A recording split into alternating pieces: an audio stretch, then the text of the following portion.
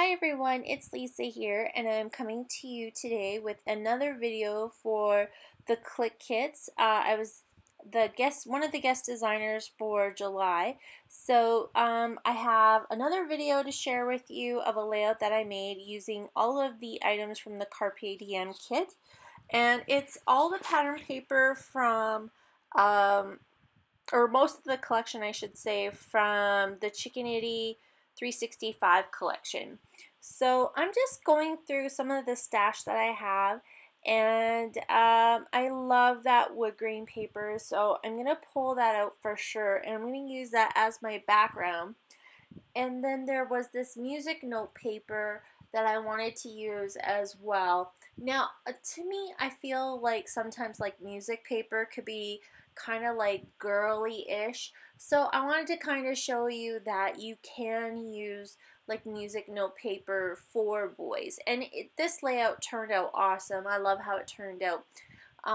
So you can see I'm just cutting pieces from the cut apart sheet that are in the kit. So I have this one that has today, and I'm just going to put that right over this kind of like weird spot in the photo, and then that's just going to kind of bring your eye in towards the picture of my son. Like he's holding this little kitty, and it's just going to draw your eye in towards him. So it's just going to help get rid of some of the yucky spots in the photo. So, and then I also used, there was like a strip on the same cut, I think it was the same cut apart sheet that has the days of the week, and it's all these multicolors. So I cut that, and I'm going to use that strip, and I'm going to do my journaling on the bottom part of the page, and that's just going to, as soon as I saw that, I'm like, well, when I use it, I want to make sure that I use that part for my journaling. So as I'm making a layout, I kind of have ideas on where I want to put stuff. Sometimes it works, sometimes it doesn't, but when I was making this one, I was kind of conscious of what I wanted to do. So I'm just adding some more layering underneath that photo with that blue and white polka dot stripe. And then you can also see I used the ruler strip paper as well. And that's just going to give you a little bit more layering behind that photo. And then you can kind of see that just kind of, I don't know, almost like it tones down that music note paper. And I had these cute little crochet bows that came from, it was an add-on that was in the Clique Kit store. I don't even know if it's an add-on for this particular collection, but I saw them and I was like, I love them. So I wanted to use that on here as well.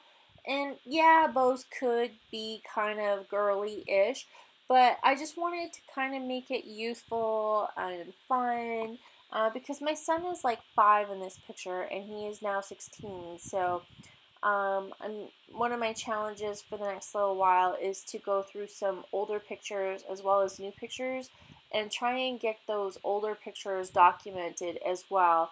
I just feel like sometimes we focus so much on the newness of new pictures and new paper that we forget about the older stories that we have to tell.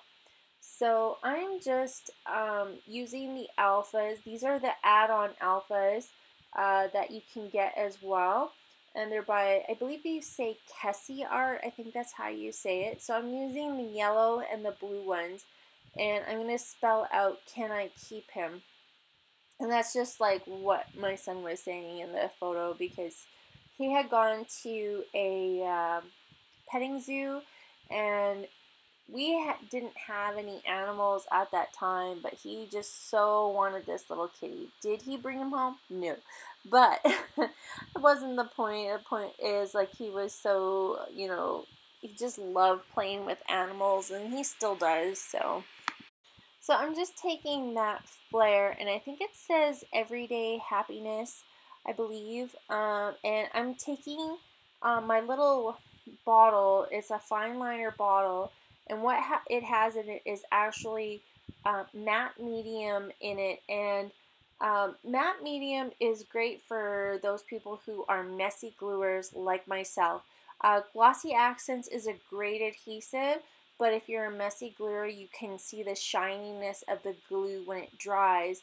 So if I use the matte medium, it takes a little longer to dry, but I don't have any of that shininess when the glue dries. It's just like invisible. So I use that one a ton. So I have it in just the little fine liner. I buy it in big like bottles that I use for my art journaling, and I'll just refill the bottle, and I find it's way cheaper. So cheaper's always better. So I have these puffy stickers, and I'm just kind of scattering them at first around the page, but then I like the fact of just clustering them in this one little square, and that just kind of, I don't know, it just did something to the layout that made it look really cool.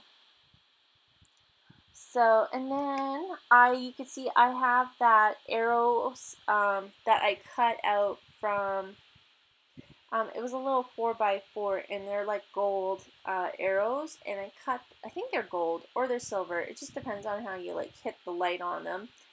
And I glued that down as well. I just wanted to kind of draw your eye back into the photo. Everything was really heavy on the right hand side of the photo, so I wanted to kind of have something on the left side of the photo that's gonna draw your eye into it. So I needed something else to kind of go with it, so I was looking in my stash, and I found these little chipboard frames, and this one is from Freckle Fawn, and it was one of the kits that I got a long time ago. So I'm going to use that, and then I'm going to add pop dots in the middle of that, and I'm going to pop that arrow up there, so that way it had some place to sit on there. And then these are some Amy Tan, oh my goodness, I think they are from not the Rise and Shine, maybe the Yes Please or something like that stickers. And I think I try using it on the layout, and I can't remember if it stays on there or not. So I do that. I also add this other sticker right onto the arrow, and then I think I find an old Amy Tan, Dear Lizzie, Fifth and Frolic chipboard piece. I'm going to add that on as well, and that's just going to kind of, again, bridge that little gap that was there, you know. So usually that's what I do, is I kind of get started, and then I'll just kind of build up with the layers just to fill in the holes, and it's always worked for me. Sometimes it doesn't work out, but this time it did. So, and then I'm just going to use those blocks again for putting my journaling in, and that is going to finish off this layout. Again, don't forget to check out the link below for the Clique Kits blog, and you can check out their store as well. And the close-ups of this layout are posted at the end of this video. And I will see you guys soon. Thanks for watching. Bye.